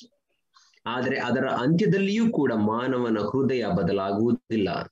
But look at 2 Peter chapter 3 verse 13. ಆದರೆ 2 ಪೇತ್ರ 2ನೇ ಅಧ್ಯಾಯ 13ನೇ ವಚನವನ್ನು ನೋಡಿಕೊಳ್ಳಿರಿ. 3:13. 3ನೇ ಅಧ್ಯಾಯ 13ನೇ ವಚನ 2 ಪೇತ್ರ. What are we looking forward to? ನಾವು ಏನನ್ನ ಎದುರು ನೋಡುವವರಾಗಿದ್ದೇವೆ? Look at that. 2 Peter 3:13. 2 ಪೇತ್ರ 3ನೇ ಅಧ್ಯಾಯ 13ನೇ ವಚನ. ಆದರೆ ನಾವು ದೇವರ ವಾಗ್ದಾನವನ್ನು ನಂಬಿ ನೂತನ ಆಕಾಶ ಮಂಡಲವನ್ನು, ನೂತನ ಭೂಮಂಡಲವನ್ನು ಎದುರು ನೋಡುತ್ತಾ ಇದ್ದೇವೆ. ಅವುಗಳಲ್ಲಿ ನೀತಿಯು ವಾಸವಾಗಿರುವುದು. ನೀತಿಯಿಂದ ಆಳುವುದು ಬೇರೆ, ನೀತಿ ವಾಸಿಸುವ ಯುಗ ಬೇರೆ. So there is an eternity when righteousness will dwell there. ನೀತಿಯಿಂದ ಯೇಸು ಕ್ರಿಸ್ತನು ಆಳ್ವಿಕೆ ನಡೆಯುವ ಯುಗ ಬೇರೆ ಮತ್ತು ನೀತಿಯೇ ವಾಸವಾಗಿರುವ ಯುಗ ಬೇರೆ. ನಿತ್ಯತ್ವವನ್ನು ನಾವು ನೋಡುವಾಗ ಆ ನಿತ್ಯ ಕಾಲದಲ್ಲಿ ನೀತಿಯು ವಾಸವಾಗಿರುತ್ತದೆ. So you understand the difference between that. ಅದರ ವ್ಯತ್ಯಾಸವನ್ನ ನೀವು ಅರ್ಥ ಮಾಡಿಕೊಂಡಿದ್ದೀರಿ ಎಂದು ನೆನೆಸುತ್ತೇನೆ. Once sin is judged after the great white throne judgment, when sin is put away where it belongs, then righteousness will reign in the new heaven and new earth. ಪಾಪವು ಮರಣ ಕಡೆಯ ಶತ್ರುವಾಗಿ ಅದು when the sin and death is put away where it belongs in eternal lake of fire, then only in God's new heaven and earth righteousness will dwell. ಪಾಪವು ಮತ್ತು ಮರಣವು ಕಡೆಯ ಶತ್ರುವಾಗಿ ನಿವೃತ್ತಿ ಮಾಡಲ್ಪಟ್ಟು ಆ ಬೆಂಕಿಯ ಕೆರೆಗೆ ಹಾಕಲ್ಪಡುವಾಗ ದೇವರ ಆ ನೀತಿಯು ಅದು ಸದಾ ಕಾಲಕ್ಕೂ ವಾಸಿಸುವುದಾಗಿರುತ್ತದೆ. So even 1000-year reign, at the end it's not perfection. ಆದ್ದರಿಂದ ಆ 1000 ವರ್ಷಗಳ ಆಳ್ವಿಕೆಯ ಅಂತ್ಯದಲ್ಲಿಯೂ ಕೂಡ ಪರಿಪೂರ್ಣತೆ ಇರುವುದನ್ನು ನಾವು ನೋಡುವುದಿಲ್ಲ. It is not because of the Lord Jesus Christ's fault. He will rule with the rod of iron, we read. Nobody will be able to rebel against the Lord at that time, because there will be strict punishment if anyone does. So only in fear people will submit, some people. ನಾವು ಅಲ್ಲಿ ನೋಡುವಾಗ ಯೇಸು ಕ್ರಿಸ್ತನು ಆತನು ನೀತಿಯಿಂದ ಆಳ್ವಿಕೆ ಮಾಡುವವನಾದರೂ ಆತನು ಕಬ್ಬಿಣದ ರಾಜದಂಡವನ್ನ ಹಿಡಿದು ಅಧಿಕಾರ ನಡೆಸುವವನಾಗಿರುತ್ತಾನೆ. ಆ ಕಾಲದಲ್ಲಿ ಯಾರೂ ಕರ್ತನ ಅಧಿಕಾರಕ್ಕೆ ತಿರುಗಿ ಬೀಳಲಿಕ್ಕೆ ಸಾಧ್ಯವೇ ಇಲ್ಲ, ಯಾಕಂದ್ರೆ ಅಂತವರನ್ನ ಆತನು ಕಠಿಣವಾಗಿ ಶಿಕ್ಷಿಸುವವನಾಗಿರುತ್ತಾನೆ. But people obey out of fear. ಮತ್ತು ಜನರು ಭಯದಿಂದ ದೇವರನ್ನ ಯೇಸು ಕ್ರಿಸ್ತನನ್ನ ಸೇವಿಸುವವರಾಗಿರುತ್ತಾರೆ. See, this is telling us that the problem of man is man's heart. ಇದು ನಮಗೆ ಏನನ್ನ ತಿಳಿಸುತ್ತದೆ ಅಂದರೆ ಮನುಷ್ಯನಿಗೆ ಇರುವಂತಹ ಸಮಸ್ಯೆ ಆತನ ಹೃದಯವೇ ಆಗಿದೆ. Many times we think environment is the problem. ಅನೇಕ ಸಂದರ್ಭಗಳಲ್ಲಿ ನಾವು ಯೋಚಿಸುತ್ತೇವೆ ಪ್ರಕೃತಿಯಿಂದ ಸಮಸ್ಯೆ ಎಂಬುದಾಗಿ. ನಮ್ಮ ವಾತಾವರಣ, our surroundings are not right. My upbringing was not right. My parents were not right.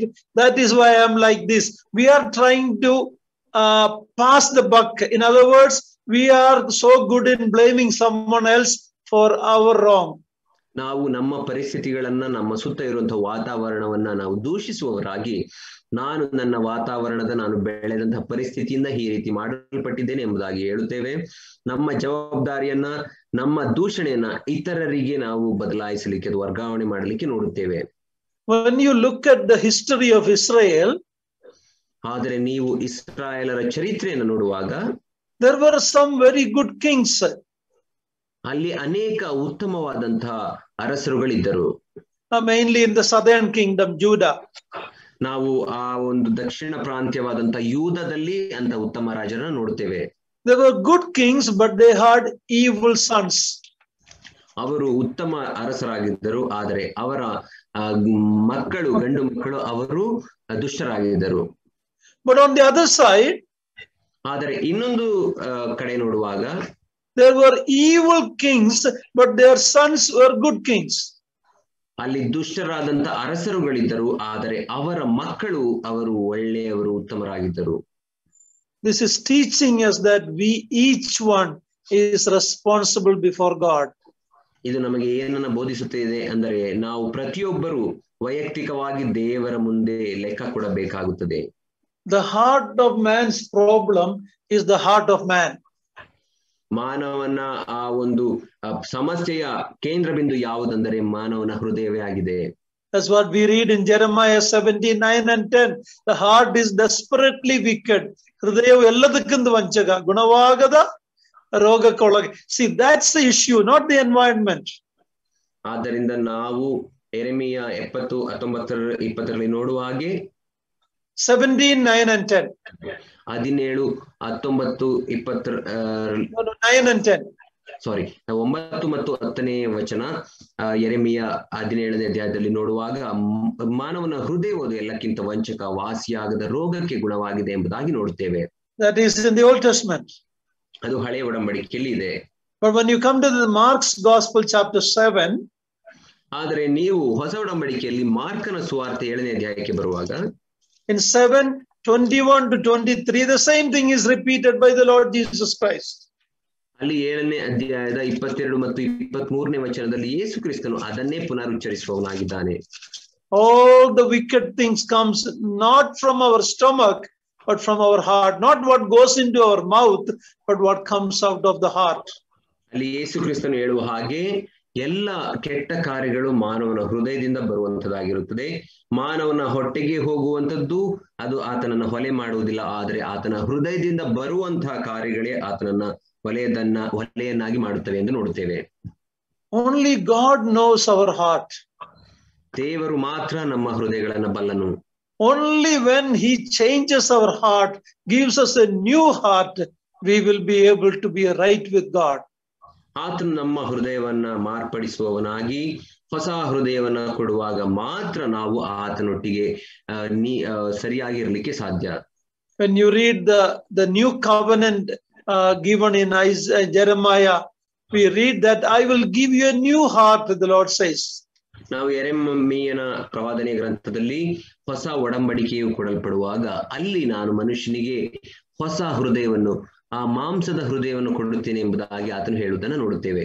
The law of Moses was written on the tablets of stone. It was very hard. ಮಾನವನ ಮೋಶೆಯ ಧರ್ಮಶಾಸ್ತ್ರವು ಅದು ಕಲ್ಲಿನ ಹಲಿಗೆಯ ಮೇಲೆ, ಕಠಿಣವಾದಂತ ಕಲ್ಲಿನ ಹಲಿಗೆಯ ಮೇಲೆ ಬರೆಯಲ್ಪಟ್ಟಿತ್ತು. But God says, I will give them a new heart. I will write my laws in their heart.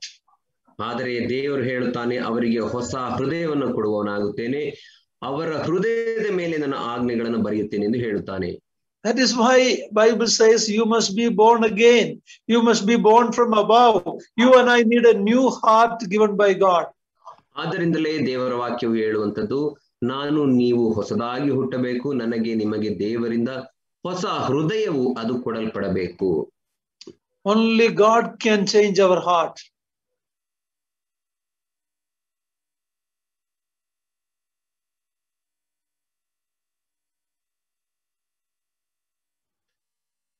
Unmute, Ranjan.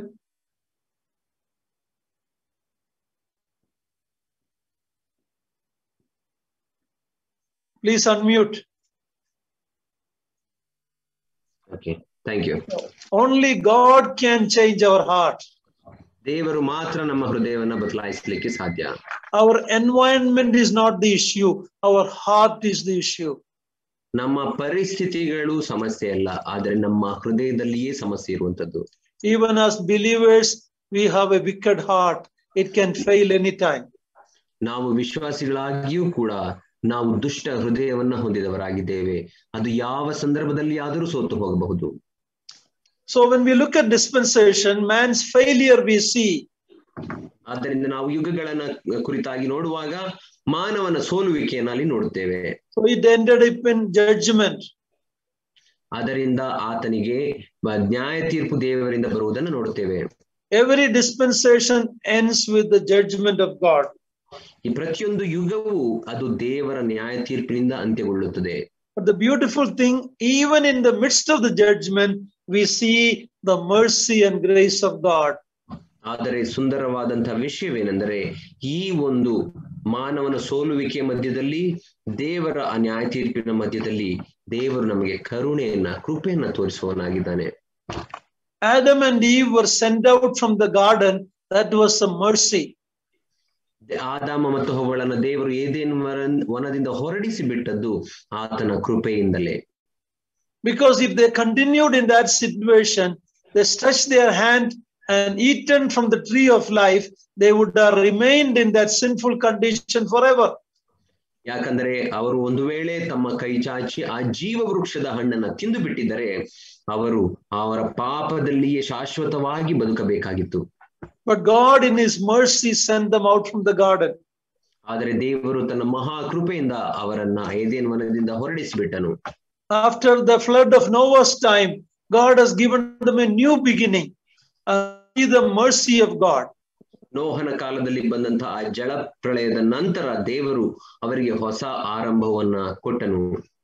In the end of the Mosaic law also we see in the book of Malachi, Israelites have become so corrupt.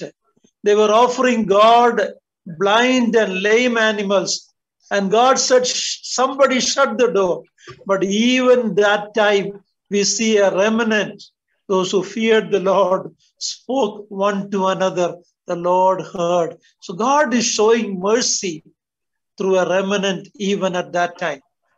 ನಾವು ಮೋಶೆಯ ಧರ್ಮಶಾಸ್ತ್ರದ ಯುಗ ಅಂತ್ಯವಾಗುವಾಗ ಆ ಯುಗದ ಅಂತ್ಯದಲ್ಲಿ ಮಲಾಕಿಯ ಪ್ರವಾದನೆ ಗ್ರಂಥದಲ್ಲಿ ನಾವು ನೋಡುವಾಗ ಅವರು ದೇವರಿಗೆ ಊನವಾದಂತಹ ಕುಂಟಾದಂತಹ ದೋಷವುಳ್ಳಂತಹ ಯಜ್ಞಗಳನ್ನು ಸಮರ್ಪಿಸುವಾಗ ದೇವರು ಯಾರಾದರೂ ಇದನ್ನ ನಿಲ್ಲಿಸಿರಿ, ಯಾರಾದರೂ ದೇವಾಲಯದ ಬಾಗಿಲನ್ನ ಮುಚ್ಚಿಬಿಡಿರಿ ಎಂಬುದಾಗಿ ಹೇಳುವಾಗ ಅಲ್ಲಿ ನಾವು ನೋಡುತ್ತೇವೆ ಅಂತಹ ಸಂದರ್ಭದಲ್ಲಿಯೂ ಕೂಡ ಕೆಲವರು ದೇವರಿಗೆ ನೀತಿಯುಳ್ಳವರಾಗಿ ವಿಧೇಯರಾಗಿ ಜೀವಿಸಿದಂತವರನ್ನ ಅಲ್ಲಿ ಉಳಿದಿರುವುದನ್ನು ನಾವು ನೋಡ್ತೇವೆ.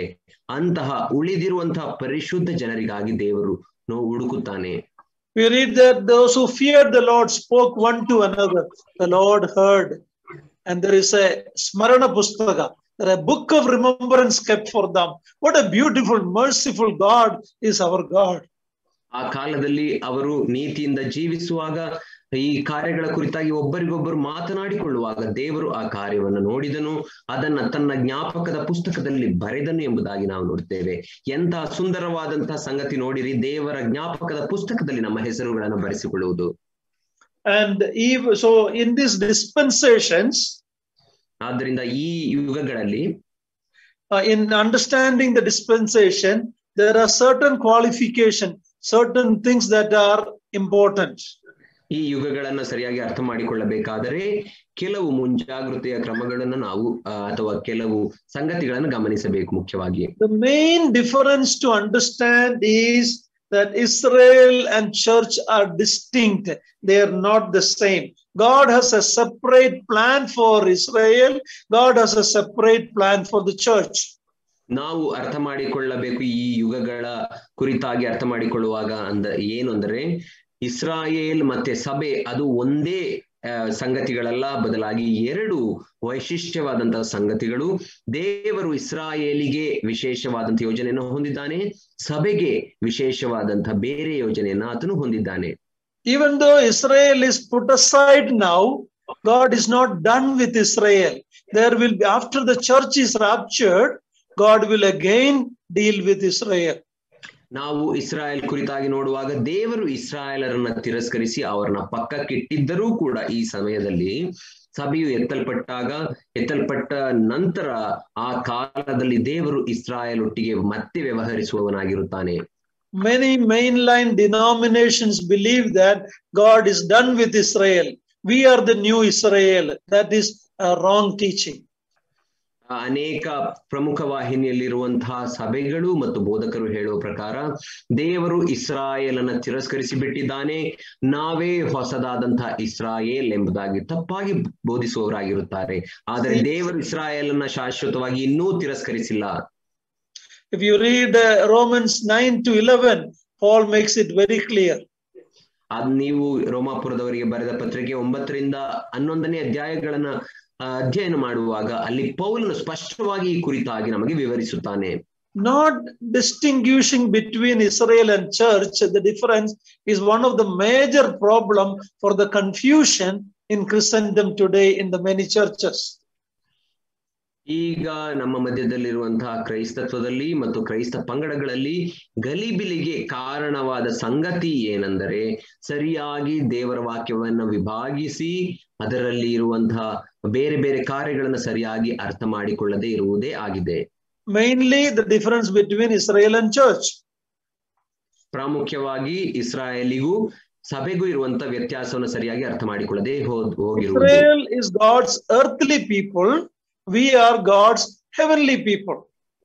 ಇಸ್ರಾಯೇಲರು ಅವರು ದೇವರ ಭೂಲೋಕದ ಜನರಾಗಿದ್ದಾರೆ, ಆದರೆ ನಾವು ಸಭೆ ಮತ್ತೆ ವಿಶ್ವಾಸಿಗಳು ದೇವರ ಪರಲೋಕದ ಜನರಾಗಿದ್ದೇವೆ.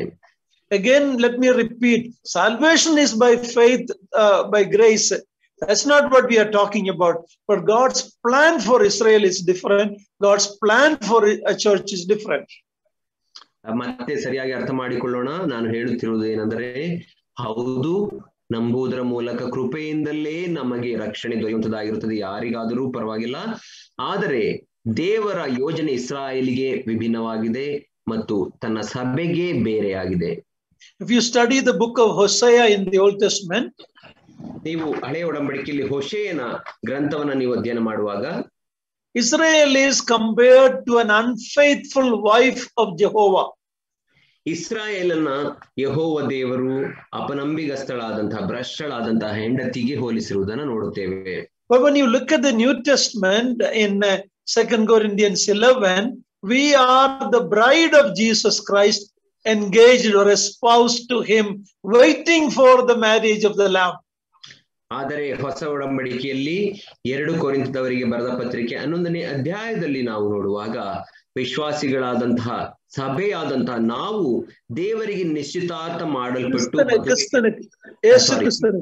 ಯೇಸು ಕ್ರಿಸ್ತನಿಗೆ ನಿಶ್ಚಿತಾರ್ಥ ಮಾಡಲ್ಪಟ್ಟು ಮದುವೆಗಾಗಿ ಕಾಯುತ್ತಿರುವಂತಹ ಆ ವಧುವಿನ ರೀತಿಯಲ್ಲಿ ಇದ್ದೇವೆ. Yes, we are not perfect. ಹೌದು, ನಾವು ಪರಿಪೂರ್ಣರಲ್ಲ. Many times we fail. ಅನೇಕ ಸಂದರ್ಭಗಳಲ್ಲಿ ನಾವು ಸೋಲುತ್ತೇವೆ. In 2 Corinthians 11:3 gives us a warning that like Satan deceived Eve, we should not be taken away from the commitment to the Lord. Okay, I think we should read that verse. Okay. 2 ಕೊರಿಂಥ 11ನೇ ಅಧ್ಯಾಯದಲ್ಲಿ ನಾವು ನೋಡುವಾಗ ಅಲ್ಲಿ ಸೈತಾನನಿಂದ ವಂಚಿಸಲ್ಪಟ್ಟಂತಹ ಆ ಸ್ತ್ರೀಯ ರೀತಿ ನಾವು ವಂಚಿಸಲ್ಪಡಬಾರದು ಎಂಬುದಾಗಿ ಹೇಳುವುದನ್ನು ನಾವು ನೋಡುತ್ತೇವೆ. Please read that verse, it's very important. ಆ ವಚನವನ್ನು ನಾವು ಓದಿಕೊಳ್ಳೋಣ, ಅದು ಅತ್ಯಂತ ಪ್ರಾಮುಖ್ಯವಾದಂತಹ ವಚನವಾಗಿದೆ. 2 Corinthians 11 1-3. 1 ಕೊರಿಂಥದವರಿಗೆ ಬರೆದ ಪತ್ರಿಕೆ 11ನೇ ಅಧ್ಯಾಯ. 2 Corinthians 11. 2 ಕೊರಿಂಥದವರಿಗೆ ಬರೆದ ಪತ್ರಿಕೆ 11ನೇ ಅಧ್ಯಾಯ 1-3 ವಚನ. ನಾನು ನನ್ನನ್ನು ಹೊಗಳಿಕೊಳ್ಳುವುದರಲ್ಲಿ ಸ್ವಲ್ಪ ಬುದ್ಧಿಹೀನತೆಯಿಂದ ಮಾತಾಡುತ್ತೇನೆ, ನೀವು ಅದನ್ನು ಸಹಿಸಿಕೊಳ್ಳುತ್ತೀರೇನೋ? ನನ್ನನ್ನು ಸಹಿಸಿಕೊಳ್ಳಬೇಕೆಂದು ನಿಮ್ಮನ್ನು ಬೇಡಿಕೊಳ್ಳುತ್ತೇನೆ, ಯಾಕಂದರೆ ದೇವರಲ್ಲಿರುವಂತಹ ಚಿಂತೆಯಿಂದಲೇ ನಾನು ನಿಮ್ಮ ವಿಷಯದಲ್ಲಿ ಚಿಂತಿಸುತ್ತೇನೆ. ನಿಮ್ಮನ್ನು ಕ್ರಿಸ್ತನೆಂಬ ಒಬ್ಬನೇ ಪುರುಷನಿಗೆ ಶುದ್ಧ ಕನ್ಯೆಯಂತೆ ಒಪ್ಪಿಸಬೇಕೆಂದು ನಿಮ್ಮನ್ನು ಆತನಿಗೆ ನಿಶ್ಚಯ ಮಾಡಿದೆನಲ್ಲ. ಆದರೆ ಹೇಗೆ ಹವ್ವಳು ಸರ್ಪದ ಕುಯುಕ್ತಿಗೆ ಒಳಬಿದ್ದು ಮೋಸ ಹೋದಳೋ, ಹಾಗೆಯೇ ನಿಮ್ಮ ಮನಸ್ಸು ಕ್ರಿಸ್ತನ ವಿಷಯದಲ್ಲಿರಬೇಕಾದ ಯಥಾರ್ಥತ್ವವನ್ನು ಪಾತಿವ್ರತ್ಯವನ್ನು ಬಿಟ್ಟು ಕೆಟ್ಟು ಹೋದೀತೆಂದು ನನಗೆ ಭಯ ಉಂಟು. Yes, we have a capacity to fail our bridegroom, but we have a promise in Jude verse 24 that God is able to keep us from falling and to present us before him with exceeding great joy. So even though we may fail, but we have a glorious future as the bride of Christ. ಹೌದು, ನಾವು ಕ್ರಿಸ್ತನ ವಧುವಾಗಿದ್ದುಕೊಂಡು ವರನಾದಂತಹ ಕ್ರಿಸ್ತನಿಗೆ ಭ್ರಷ್ಟರಾಗುವಂತಹ ಎಲ್ಲ ಅವಕಾಶಗಳು ನಮಗೆ ಇದ್ದರೂ ಕೂಡ, ಆದರೆ ಈ ವಿಷಯದಲ್ಲಿ ನಮಗೆ ನಿರೀಕ್ಷೆಯನ್ನ ನಾವು ಯೂದನ ಪತ್ರಿಕೆ 24ನೇ ವಚನದಲ್ಲಿ ನಾವು ನೋಡುತ್ತೇವೆ. Read that verse 24, Jude 24. ಯೂದ 24ನೇ ವಚನವನ್ನು ನಾವು ಓದಿಕೊಳ್ಳೋಣ. ಅಲ್ಲಿ ಕ್ರಿಸ್ತನಿಗೆ ನಂಬಿಗಸ್ತರಾದಂತಹ ಒಬ್ಬ ಲೇಖನಿಕೆಯಾಗಿ ಒಪ್ಪಿಸಲ್ಪಡಬೇಕು ಎಂಬುದಾಗಿ ಹೇಳುವುದನ್ನು ನಾವು ನೋಡುತ್ತೇವೆ. ಎಡವಿ ಬೀಳದಂತೆ ನಿಮ್ಮನ್ನು ಕಾಪಾಡುವುದಕ್ಕೂ ತನ್ನ ಪ್ರಭಾವದ ಸಮಕ್ಷಮದಲ್ಲಿ ನಿಮ್ಮನ್ನು ನಿರ್ದೋಷಿಗಳನ್ನಾಗಿ ಹರ್ಷದೊಡನೆ ನಿಲ್ಲಿಸುವುದಕ್ಕೂ ಶಕ್ತನಾಗಿರುವ ನಮ್ಮ ರಕ್ಷಕನಾದ ಒಬ್ಬನೇ ದೇವರಿಗೆ ನಮ್ಮ ಕರ್ತನಾದ ಯೇಸು ಕ್ರಿಸ್ತನ ಮೂಲಕ ಪ್ರಭಾವ, ಮಹತ್ವ, ಅಧಿಪತಿ, ಅಧಿಕಾರಗಳು ಎಲ್ಲಾ ಕಾಲಕ್ಕಿಂತಲೂ ಮೊದಲಿದ್ದ ಹಾಗೆ ಈಗಲೂ ಯಾವಾಗಲೂ ಇರಲಿ. Amen. Hallelujah. What a promise we have. One day we will be presented blameless with great joy in the presence of God. Hallelujah. ನಮಗಿರುವಂತಹ ಸೌಭಾಗ್ಯ ಎಂತದ್ದು ನೋಡಿರಿ, ಒಂದು ದಿನ ದೇವರ ಸಮಕ್ಷಮದಲ್ಲಿ ನಮ್ಮನ್ನ ದೇವರು ನಿರ್ದೋಷಿಗಳನ್ನಾಗಿ ಹರ್ಷದೊಡನೆ ನಿಲ್ಲಿಸುವವನಾಗಿರುತ್ತಾನೆ. But Israel has to go through what is known as the Jacob's trouble, the tribulation period, before they will repent and God will deal with them again. ಆದರೆ ಇಸ್ರಾಯೇಲರ ಕುರಿತಾಗಿ ನಾವು ನೋಡುವಾಗ, ಇಸ್ರಾಯೇಲು ಆ ಒಂದು ಯಾಕೋಬನ ಸಂಕಟ ಎಂಬುದಾಗಿ ಹೇಳಲ್ಪಡುವಂತಹ ಆ ಒಂದು ಮಹಾ ಸಂಕಟ ಕಾಲವನ್ನ ದಾಟಿ ಹೋಗಬೇಕು. ಅದಾದ ನಂತರ ದೇವರು ಇಸ್ರಾಯೇಲನ ತನಗಾಗಿ ಪ್ರತಿಷ್ಠಿಸಿಕೊಳ್ಳುತ್ತಾನೆ. Why Jesus has to rule for 1000 years? ಯಾಕೆ ಯೇಸು ಕ್ರಿಸ್ತನು 1000 ವರ್ಷಗಳ ಆಳ್ವಿಕೆಯನ್ನ ಮಾಡಬೇಕು? This world rejected him. ಯಾಕಂದರೆ ಈ ಲೋಕ ಆತನನ್ನ ತಿರಸ್ಕರಿಸಿತು. God gave a promise to David in 2 Samuel 7 that his descendant, his son, will rule in David's throne. ದೇವರು 2 ಸಮುವೇಲ 7ನೇ ಅಧ್ಯಾಯದಲ್ಲಿ ನೋಡುವಾಗ ದಾವೀದನಿಗೆ ವಾಗ್ದಾನ ಮಾಡುವುದನ್ನು ನಾವು ನೋಡುತ್ತೇವೆ. ದಾವೀದನ ಮಗನು ಅಥವಾ ದಾವೀದನ ಸಂತಾನವು ಶಾಶ್ವತವಾಗಿ ಆಳುತ್ತದೆ ಎಂಬುದಾಗಿ ಅಲ್ಲಿ ವಾಗ್ದಾನ ಮಾಡಿದ್ದನ್ನು ನಾವು ನೋಡುತ್ತೇವೆ. So 1000-year reign is mostly in connection with the Israelites. ಆ 1000 ವರ್ಷದ ಆಳ್ವಿಕೆ ಅದು ಬಹುಶಃ ಇಸ್ರಾಯೇಲರ ಕುರಿತಾದಂತಹ ಆಳ್ವಿಕೆ. It's a promise given to them and it is never fulfilled yet. ಅದು ಇಸ್ರಾಯೇಲರಿಗೆ ದೇವರು ಮಾಡಿದಂತಹ ವಾಗ್ದಾನ, ಅದು ಇನ್ನೂ ನೆರವೇರಿಸಲ್ಪಟ್ಟಿಲ್ಲ. So for that to fulfill, Israel has to be there. If God is done away with Israel, then that promise will never fulfill. ಇಸ್ರಾಯೇಲರಿಗೆ ದೇವರು ಅಲ್ಲಿ ದಾವೀದನಿಗೆ ಮಾಡಿದಂತಹ ವಾಗ್ದಾನವು ನೆರವೇರಬೇಕಾದರೆ ಇಸ್ರಾಯೇಲರು ಅಲ್ಲಿ ಪ್ರಸ್ತುತವಾಗಿ ಅಥವಾ ಇರಬೇಕು. ಒಂದು ವೇಳೆ ಇತರರು ಹೇಳುವ ಹಾಗೆ ದೇವರು ಇಸ್ರಾಯೇಲನ ತಳ್ಳಿ ಬಿಟ್ಟದ್ದಾದರೆ ಶಾಶ್ವತವಾಗಿ ಇಸ್ರಾಯೇಲರ ವಾಗ್ದಾನ ನೆರವೇರುವುದಿಲ್ಲವಲ್ಲ. Someone compared like this between Israel and church. ಯಾರೋ ಈ ರೀತಿ ಸಭೆಗೂ ಮತ್ತು ಇಸ್ರಾಯೇಲಿಗೂ ಇರುವಂತಹ ವ್ಯತ್ಯಾಸವನ್ನ ಈ ರೀತಿ ಹೋಲಿಸಿ ಹೇಳಿದರು. Today we are in the church age or the age of grace. ನಾವು ಈಗ ಸಭಾಯುಗದಲ್ಲಿ ಅಥವಾ ಕೃಪೆ ಯುಗದಲ್ಲಿ ಇದ್ದೇವೆ. Not that there was no grace in the Old Testament or earlier dispensation. ಅದರ ಅರ್ಥ ಹಳೆಯ ಯುಗಗಳಲ್ಲಿ ಅಥವಾ ಹಳೆ ಒಡಂಬಡಿಕೆ ಯುಗದಲ್ಲಿ ಕೃಪೆ ಇರಲಿಲ್ಲ ಎಂಬುದಾಗಿ ಅಲ್ಲ. But this is the age when truth and grace came through the Lord Jesus Christ. ಆದರೆ ಈ ಯುಗದಲ್ಲಿ ಯೇಸು ಕ್ರಿಸ್ತನ ಮೂಲಕ ಕೃಪೆಯು ಅದು ಸತ್ಯತೆಯು ಬಂತು. So to understand the difference between what God is doing with Israel today, what God is doing with the church today, to understand this illustration helps. ಆದ್ದರಿಂದ ದೇವರು ಇಸ್ರಾಯೇಲ್ ಒಟ್ಟಿಗೆ ಈಗ ಏನು ಮಾಡುತ್ತಿದ್ದಾನೆ, ಸಭೆಯೊಟ್ಟಿಗೆ ಹೇಗೆ ವ್ಯವಹರಿಸುತ್ತಿದ್ದಾನೆ ಎಂಬುದಾಗಿ ಅರ್ಥ ಮಾಡಿಕೊಳ್ಳಬೇಕಾದರೆ ಈ ಒಂದು ಉದಾಹರಣೆಯು ನಮಗೆ ಸಹಾಯ ಮಾಡುತ್ತದೆ. Sometimes in Indian Railway we have the passenger train, and then we have not the Shatabdi, what is the Rajdhani. There is a Rajdhani train and there is a passenger train. ನಾವು ಭಾರತೀಯ ರೈಲ್ವೆಯಲ್ಲಿ ನೋಡುವಾಗ ಒಂದು ರಾಜಧಾನಿ express rail ಇದೆ. ಅದೇ ರೀತಿ ಸಾರ್ವಜನಿಕವಾದಂತಹ ಒಂದು ರೈಲು ಇರುವುದನ್ನ ನಾವು ನೋಡುತ್ತೇವೆ. When you go to Bangalore or Chennai city or Bangalore city or whichever station, when the Rajdhani Express comes, the passenger train will be pulled to the next track until Rajdhani Express pass by. ನಾವು ಬೆಂಗಳೂರು ನಿಲ್ದಾಣಕ್ಕಾಗಲಿ ಚೆನ್ನೈ ನಿಲ್ದಾಣಕ್ಕಾಗಲಿ ಯಾವುದೇ ಪ್ರಮುಖ ನಿಲ್ದಾಣಕ್ಕೆ ಹೋಗುವಾಗ ಅಲ್ಲಿ ರಾಜಧಾನಿ express ಅದು ದಾಟಿ ಹೋಗುವವರೆಗೂ ಆ ಸಾರ್ವಜನಿಕವಾದಂತಹ ಆ ಒಂದು ರೈಲ್ ಅನ್ನ ಪಕ್ಕದ ಟ್ರ್ಯಾಕ್ಗೆ ಅಥವಾ ರೈಲು ಕಂಬಿಗೆ ಎಳೆದು ನಿಲ್ಲಿಸಿರುತ್ತಾರೆ. So it's a good way to understand. Today the Lord is calling out the people from the Jews and Gentiles to be the bride of Christ. We are the Rajdhani train. We are, it is going through now the church age.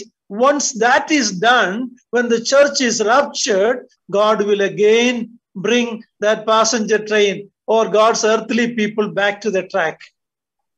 ಅದರಿಂದ ಈಗ ನಾವು ವಿಶ್ವಾಸಿಗಳಾದಂತಹ ಅನ್ಯ ಜನರಿಂದ ಆರಿಸಲ್ಪಟ್ಟಂತಹ ನಾವು ಮತ್ತು ಯಹೂದ್ಯರಿಂದ ಆರಿಸಲ್ಪಡುವ ವಿಶ್ವಾಸಿಗಳಾದಂತಹ ನಾವು ಆ ರಾಜಧಾನಿ ಎಕ್ಸ್ಪ್ರೆಸ್ ಆಗಿದ್ದೇವೆ.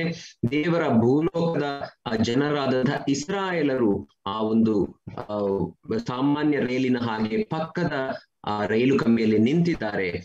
ದೇವರು ನಮ್ಮನ್ನ ತನ್ನ ಬಳಿಗೆ ಕರೆದುಕೊಂಡ ನಂತರ ಈ ಭೂಲೋಕದ ತನ್ನ ಜನರಾದಂತಹ ಇಸ್ರಾಯೇಲರೊಟ್ಟಿಗೆ ಆತನು ವ್ಯವಹರಿಸುತ್ತಾನೆ. ನಾನು ಹೇಳುವ ವಿಷಯ ಏನಂದ್ರೆ, ಇಸ್ರಾಯೇಲ್ ಸಭೆಯ ವ್ಯತ್ಯಾಸ ನಾವು ಸರಿಯಾಗಿ ಅರ್ಥ ಮಾಡದೇ ಇದ್ದರೆ ನಮಗೆ ಈ ಯುಗಗಳ ವಿಷಯವಾದ ಕಾರ್ಯಗಳು ಅರ್ಥವಾಗಲಿಕ್ಕೆ ಕಷ್ಟ. ಓಕೆ, ಇನ್ನೊಂದು ವಿಷಯ, ದೇವರ ಎಲ್ಲಾ ಯೋಜನೆಯ ಮುಖ್ಯ ಅಂತ್ಯ ಉದ್ದೇಶ ನಮ್ಮ ಮೇಲೆ ಕೇಂದ್ರವಾಗಿರುವುದಲ್ಲ, ದೇವರ ಮಹಿಮೆಗಾಗಿ. That is why we see Romans chapter 11, ರೋಮರ್ 11ನೇ ಅಧ್ಯಾಯದ 33ನೇ ವಚನದಿಂದ ಯಾರಾದ್ರೂ ಒಬ್ಬರು ಓದಿರಿ ಪ್ಲೀಸ್. ರೋಮರ್ 11:33. ಆಹಾ ದೇವರ, ಪ್ಲೀಸ್ ರೀಡ್ ದಟ್.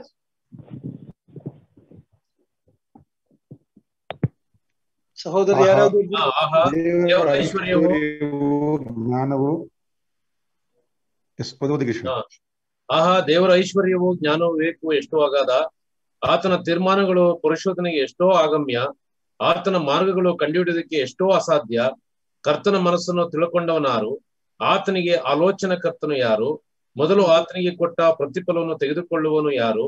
ಸಮಸ್ತವು ಆತನಿಂದ ಉತ್ಪತ್ತಿಯಾಗಿ ಆತನಿಂದ ನಡೆಯುತ್ತಾ ಆತನಿಗಾಗಿರುತ್ತದೆ. ಆತನಿಗೆ ಸದಾಕಾಲವು ಸ್ತೋತ್ರ. Amen. What an amazing statement. ಎಂದ ಒಂದು ಆಶ್ಚರ್ಯವಾದ ಒಂದು ಹೇಳುವಿಕೆ ಇದು. ರೋಮರ್ನಲ್ಲಿ ಪೌಲನು ನಾವು ಪಾಪಿಗಳಾದ ನಮಗೂ ಕೊಟ್ಟ ರಕ್ಷಣೆ ಎಲ್ಲವನ್ನ ಹೇಳಿದ ಮೇಲೆ ಇಸ್ರಾಯೇಲ್ನ ವಿಷಯವಾಗಿ 9, 10, 11ನೇ ಅಧ್ಯಾಯದಲ್ಲಿ ತಿಳಿಸಿದ ಮೇಲೆ ಆಹಾ ದೇವರ ಐಶ್ವರ್ಯವು ಜ್ಞಾನವು ವಿವೇಕವು ಎಷ್ಟೋ ಅಗಾಧ.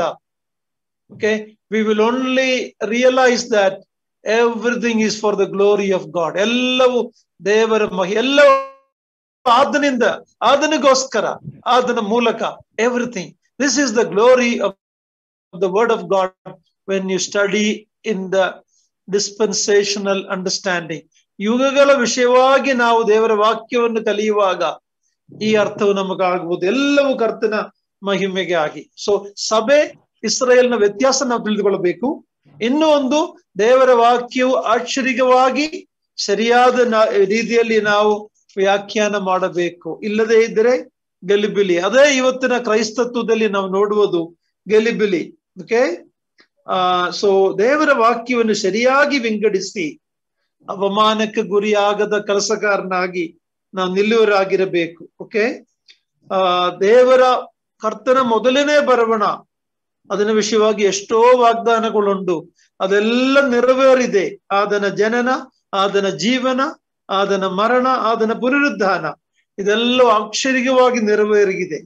ಅದೇ ಸಮಯದಲ್ಲಿ ಎರಡನೇ ಬರವಣ ವಿಷಯವಾಗಿ ಎರಡಷ್ಟು ಪ್ರಾಫಸಿ ವಾಗ್ದಾನಗಳು, ಪ್ರವಾದನ ಮಾತುಗಳುಂಟು. ಸೊ ಮೊದಲನೇ ಬರವಣ ಆಗಿದ್ದರೆ ಎರಡನೇ ಬರವಣವು ಕಚ್ಚಿದ ಗ್ಯಾರಂಟಿ ಬರುವಾದನು ಬೇಗ ಬರುವನು. Okay, so if the first coming happen, the second coming will surely happen. And I think we are living very close. ನಾವು ಬಂದಿರುವ ಸಮಯ ತುಂಬಾ ಹತ್ತಿರವಾಗಿದೆ. ದೇವರ ವಾಕ್ಯವು ನಾವು ಸರಿಯಾಗಿ ವಿಂಗಡಿಸಿ ಅದನ್ನು ತಿಳಿದು ನಾವು ದೇವರ ವಾಕ್ಯವನ್ನು ಕಲಿಯುವುದಕ್ಕೆ ನಮಗೆ ಸಹಾಯ ಬೇಕು. ಯಾರ ಸಹಾಯ ಬೇಕು? ಪವಿತ್ರಾತ್ಮನ ಸಹಾಯ. ಆ ಎಥಿಯೋಪಿಯ ಕಂಜಕಿ ಆ ರಥದಲ್ಲಿ ಹೋಗುವಾಗ ಫಿಲಿಪ್ಪಿನವನಿಗೊಂದು ಪ್ರಶ್ನೆ ಕೇಳಿದು, ನೀವು ಓದುವುದು ನಿಮ್ಗೆ ಅರ್ಥ ಆಗುತ್ತಾ ಇದೆಯಾ? ಸೊ ಏನು ಉತ್ತರ ಕೊಟ್ಟಿದೆ? ಯಾರಾವುದು ತಿಳಿಸದೇ ಇದ್ರೆ ನಮ್ಗೆ ಹೆಂಗೆ ಅರ್ಥವಾಗುವುದಲ್ಲ? So Philip was asked to come in to the chariot. ಫಿಲಿಪ್ಪಿನಿಗೆ ರಥದ ಒಳಗಡೆ ಬಾ ಅಂತ ಹೇಳಿದ್ರು. ಆದ್ರೆ ಈಗ ನಮಗೆ ಸಹಾಯಕನು ಯಾರು?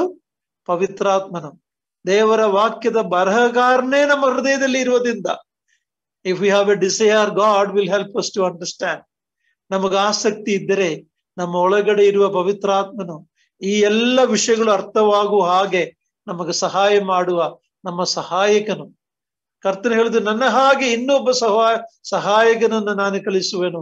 I will send A helper. O, he is living in us. He will help us to understand the word of god, rightly dividing. ದೇವರು ಸಹಾಯ ಮಾಡಲಿ. ಈ ಸಮಯ ಕೊಟ್ಟದಕ್ಕಾಗಿ ವಂದನೆಗಳು. ದೇವರ ಚಿತ್ತವಾದರೆ ಮುಂದಿನ ವಾರ ಇನ್ನು ಕೆಲವು ಸತ್ಯಾಂಶಗಳು ನಾವು ನೋಡುವೋಣ. ದೇವರ ನಾಮಕ್ಕೆ ಮಹಿಮೆ ಉಂಟಾಗಲಿ. Thank you very much.